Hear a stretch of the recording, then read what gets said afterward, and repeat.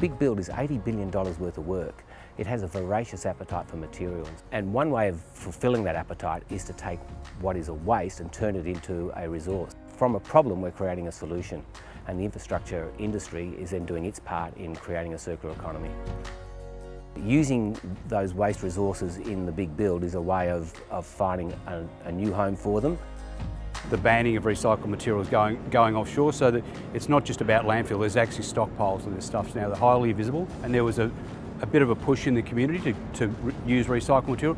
And as that push got stronger and stronger, we started to look at what's the real problem in the community and trying to solve that, as well as the noise wall problem. And the problem's really around soft films and milk bottles, the hard to use things.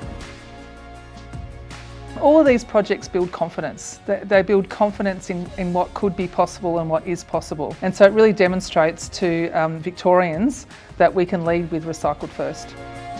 Our goal is to de-risk and allow the sector to innovate, to really build confidence in using recycled content in our infrastructure projects. There's an incredibly important role to demonstrate and role model to other parts of government, like councils or community groups or the private sector, that you can buy recycled first and it can deliver fantastic outcomes for the project that you're delivering and also for the community.